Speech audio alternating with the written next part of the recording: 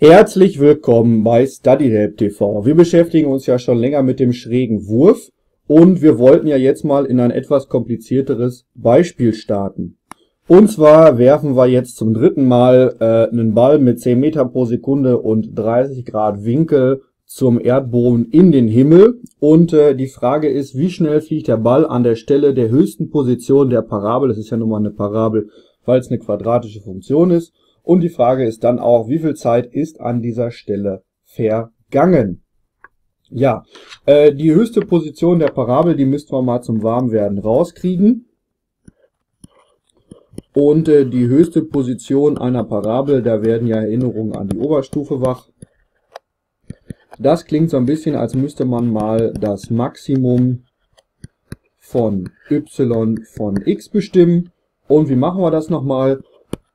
Die notwendige Bedingung für Extremstellen lautet ja, die erste Ableitung muss an diesen Extremstellen 0 sein. Wir erinnern uns und dann legen wir doch einfach mal los und leiten mal so vor uns hin ab.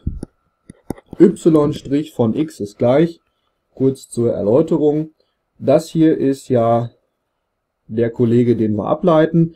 Hier fällt einfach das x weg, dann wird es konstant. Die quadratische Funktion wird linear, die 2 rutscht hier in den Zähler, kürze ich mit der 2 raus und fertig.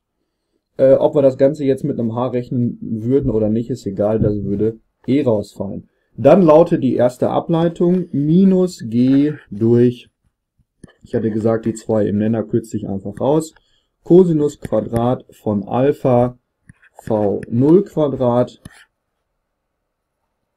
mal x plus der Tangens von Alpha und das Ganze muss 0 sein.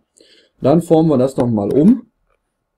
Und das ist ja hier nur eine Termumformung nach x, ohne irgendwelche PQ-Formeln oder quadratischen Ergänzungen oder sonst irgendwas, weil es linear ist. Das ist immer angenehm. Und dann bleibt da übrig, x ist gleich der Tangens von Alpha, den Nenner hier raus multiplizieren, Cosinus Quadrat von Alpha v0 Quadrat durch g. Das hätte ja wahrscheinlich noch jeder in Ruhe hinbekommen. Und jetzt, wie gesagt, hatte ich am Anfang erwähnt, rechnen wir mit Alpha gleich 30 Grad, v0 gleich 10 Meter pro Sekunde und einer Erdbeschleunigung von, das kann man ja langsam auswendig, 9,81 Metern pro Quadratsekunde. Und wenn man das in Taschenrechner einhackt, es wird kaum wundern, kommen da ungefähr 4,41 Meter raus. Warum wundert das nicht? Wenn wir uns mal diese Parabel begucken und wir wissen, das hier sind 8,82 Meter ungefähr und das Ganze ist hier offensichtlich ja eine symmetrische Parabel, dann spricht viel dafür, dass die Extremstelle natürlich auch hier ist. Okay, so, was haben wir also schon mal geschafft? Wie schnell fliegt der Ball an der Stelle der höchsten Position der Parabel? Die höchste Position haben wir. Worüber kümmern wir uns jetzt als nächstes? Jetzt müssen wir mal irgendwie rauskriegen, wie schnell dieser Ball fliegt an dieser Stelle. Doof ist jetzt Folgendes. Man könnte ja intuitiv meinen, es wäre eine gute Idee, einfach y' von x zu nehmen, denn wir wissen ja, die Geschwindigkeit ist die Ableitung des Weges und da einfach x einzusetzen. Vorsichtig, das Ganze ist ja jetzt hier eine Geschwindigkeit als Funktion des Weges, wohlgemerkt nur die Geschwindigkeit in y-Richtung. Und zur großen Enttäuschung aller Beteiligten käme da ja natürlich auch 0 raus. Das bedeutet also, die Geschwindigkeit in y-Richtung ist an der Stelle der höchsten Position dieser Parabel 0. Das ist jetzt eine ganze Menge an Erkenntnissen gewesen, deswegen male ich da erstmal ein kleines Bildchen zu, weil man sich an den Gedanken vielleicht gewöhnen muss. Also, das hier ist y über x und die Parabel sieht ja irgendwie ungefähr so aus. Was wir machen würden, wenn wir jetzt einfach nur x gleich 4,41 Meter in die Ableitung einzusetzen, wäre ja die Tangentensteigung zu bestimmen. Die Tangentensteigung ist logischerweise im Maximum 0. Darüber haben wir überhaupt dieses Maximum erst bestimmt. Was sagt uns das? Das sagt uns einfach nur, dass y im Maximum 0 ist. Also nicht y, sondern vy. 0 ist. Das macht ja auch Sinn. Warum? Der Ball wird geworfen. Dann steigt er, steigt er, steigt er, steigt er, steigt er. Irgendwann kommt der Punkt, wo die Wirkung des Wurfes nach oben sich kompensiert mit der nach unten wirkenden Erdbeschleunigung. Das heißt, im Maximum wird der Ball nur noch horizontal bewegt, nicht mehr vertikal. Deswegen ist ja das Maximum. Danach wird es nämlich wieder weniger.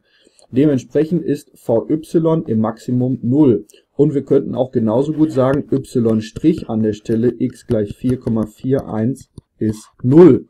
Das hilft uns aber noch nicht so richtig, denn wir wollen ja die Geschwindigkeit haben insgesamt und die komplette Geschwindigkeit ist nicht 0, weil wir ja eine horizontale Komponente haben.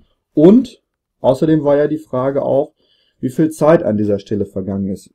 Das bedeutet, wir sind noch nicht so richtig am Ende dieser Geschichte. Und überlegen jetzt mal als nächstes also, wie lange fliegt der Ball bis x gleich 4,41 Meter. Jetzt erinnern wir uns aber an das erste Video zurück und da hatten wir ja mal diese 6 Funktionen hier aufgestellt, die die Bewegung in Abhängigkeit der Zeit bestimmen. Jetzt kennen wir einen Weg, nämlich 4,41 Meter und suchen eine Zeit. Das Ganze in x-Richtung. Spricht ja viel dafür, diesen roten Kasten dann nochmal zu Rate zu ziehen. Also, wir kommen auf eine Zeit, indem wir den Weg in Abhängigkeit der Zeit benutzen. X von t muss sein 4,41.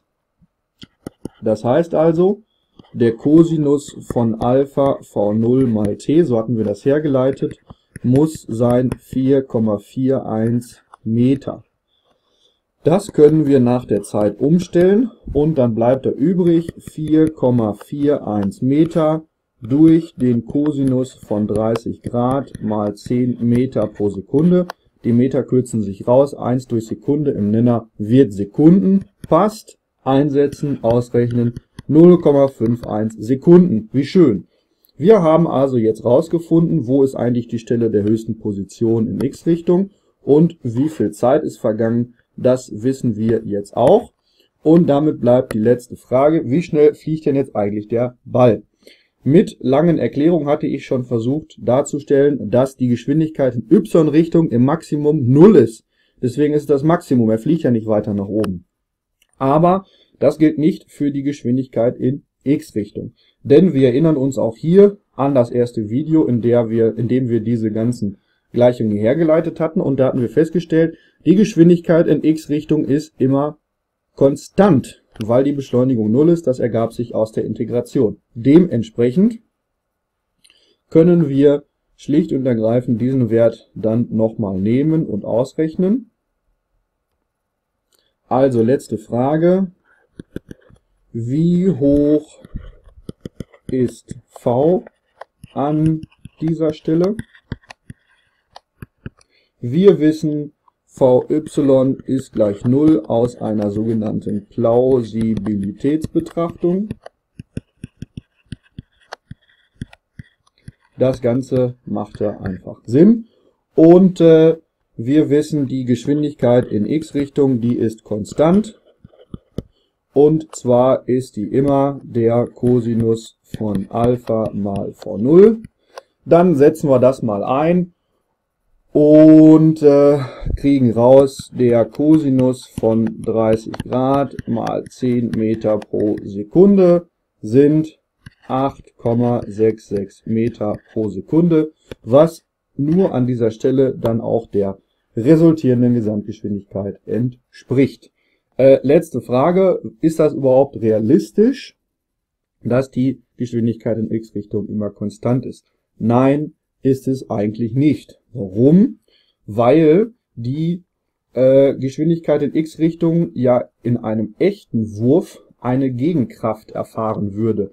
Denn hier tun wir jetzt ja so, als würde sich der Ball munter mal so in x-Richtung durch die Welt bewegen. Tatsächlich erfährt er ja aber einen Luftwiderstand, der ihn permanent abbremst. Dementsprechend ist in der Lösung der etwas komplizierteren Differentialgleichung die Geschwindigkeit in x-Richtung natürlich nicht konstant, sondern auch mit der Zeit abnehmend. Das heißt auch mit der Zeit abnehmend. Und dann kommt man da auch zu plausibleren Werten. Das macht das Ganze aber komplizierter. Und das sparen wir uns an dieser Stelle und sind deswegen hier auch erstmal mit dem schrägen Wurf fertig.